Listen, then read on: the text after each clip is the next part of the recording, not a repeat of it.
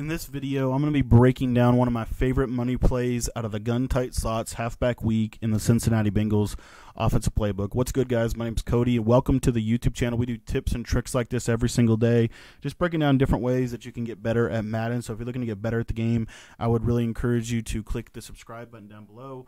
Also, if you're looking to get better at the game, I would really ask you to consider joining our Patreon. That's where I post all of my offensive and defensive ebooks, and we're actually putting some updates in there out of the Cincinnati playbook shortly. So if you want to get all of that content, we've got over 30 offensive and defensive ebooks available to you, full offenses, full defenses. If you want to check that out, there'll be a link in the description below where you can go sign up for just $10. And today we're taking a look at the play mesh spot out of the tight slots halfback week. Now, this is one of my favorite money plays. There's so much that you can do with this concept that makes it really effective. But really, the main route, there's really two routes on here that I think are really powerful. The wheel route to the running back and then the deep post to the left side of the field.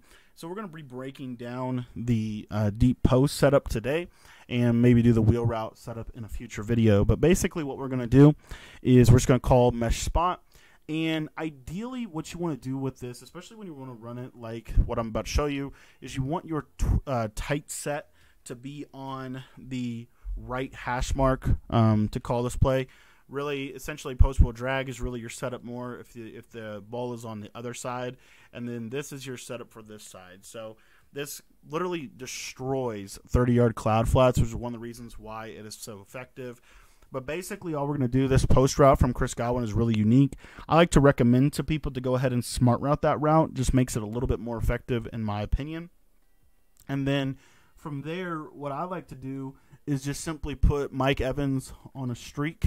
I like to take Scotty Miller, and typically what I'm going to do with him is I'm going to put him on a slant route, and then I like to block my tight end so that I can have some extra protection. And then with the running back, what I'm actually going to do with him is I'm going to put him on an in route, or something like this right here, and then I'm going to motion him to the right side of the screen. If you can see here, he's going to kind of flex out into a 5 wide where you can put him on a smoke screen. You can do that. That's fine. If you don't want to do that, I have another thing that you can do with him. If you don't want to do that, then you can also just put him on a simple option route or out route to the left. So now we're threatening. We got a nice little shallow cross concept, if you will, to the slant, and then we have the running back on the backside. So if they're not playing hard flats, I can throw that ball right there. I've got the slant right there, and then against a 30-yard cloud, you're going to see that is super effective for being able to consistently be able to be effective against a 30-yard cloud flat. This play is also really effective against man-to-man coverage. If your opponent is playing man-to-man coverage, it's one of my favorite plays to call, because if you take a look here, you're going to notice that the running back is really going to outmatch their man coverage. And so what we can do with this, just by this setup alone right here, you're going to see this is, literally no hot route master necessary. I just have it just so that I can have access to it. But what you can see here is this out route, and then you have this slant coming over here on this other side, and then you've got that deep post on the middle of the field. And by smart routing that post, it makes it a lot more effective. Against man-to-man. Now, another thing that you can do with your running back, if you don't like that out route, sometimes that out route can get caught up. Another thing that you can do with your running back is you can put him on, if you do have Hot Master, you can put him on a table route. You can put him on a wheel. I don't really like the wheel because it's going to run into the post. I don't like that. I don't like routes running into each other late in the play. You could, if you wanted to, put him on a swing route to the right and create a high-low over on that side of the field. But really what I like to do is either put him on an out route, or if I'm really having trouble getting the out route to work properly, I'll just put him on a swing to the left. And what you'll see here is this man-to-man coverage. You see he can get open on that play. And then what the other thing that this causes a lot of times is it causes this essentially glitch. I don't know if it's necessarily a glitch, but it's a switch off. And a lot of times you'll get this switch off. So what you'll see here is he'll actually, see that right there? When you use the swing route, he can actually get man switches, and I'll show you what that means for us. So if your running back gets man switches, what this basically means is that Sherman is going to communicate to Edwards that I have better leverage on the running back. So I'm going to take the running back, and I want you to take Scotty Miller. What happens when this occurs is you'll notice that the man coverage is nowhere near as effective because he's not going to be able to jam him. So you see here, you get this switch off, and look how open that slant route is because he's not able to get pressed because of the man switching that is occurring. We're going to out-leverage them in man-to-man coverage.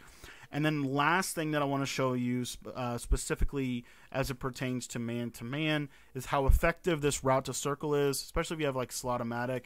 You'll see once he crosses, he's going to get open very consistently. If you have slot-o-matic, route tech, even if you have deep out elite, this is one of the better route combinations from this formation. The last defense I want to show you how this works against is the match coverage. Of course, it's going to be able to beat any spot drop zone, whether it be Tampa 2. It doesn't matter what the coverage is. If it is a zone coverage, there's not a zone in the game that will guard it because we have that streak clearing out all of the space. Now, with match coverage, we're going to get kind of some interesting concepts here, but essentially we want to really look for either our slant or our out route. Match coverage to me is one of the better ways to try to defend these plays, but it is very vulnerable against other things. But what you'll see right here is my slant will just absolutely cook the quarter flat. The quarter flat defender is very, in my opinion, in this year's game, the quarter flat defenders are one of the worst zones in the game because they literally don't guard anything. There's not really much that they do guard in terms of how this game is going to play for you.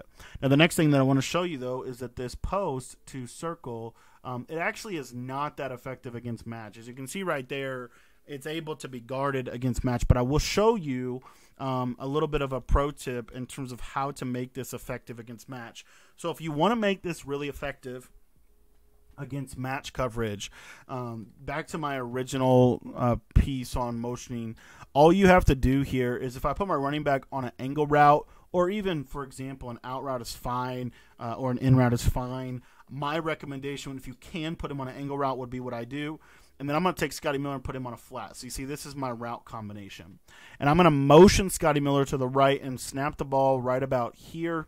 And what you'll see is this post route will go from being significantly covered to having a lot more space to be able to work over the top of the defense. I'll show you that one more time. And again, this is, let me actually just drop some D linemen. Obviously, we're blocking the tight end. So, you know, if you need to get out of the pocket or whatever, you certainly can. But what you'll see with this, you know, do something like this, if you will. Let me get the setup like so. Just by this motion alone, it creates a different match principle. And now you'll see that circle is a lot more likely to be able to get over the top of the defense, as you can see right there.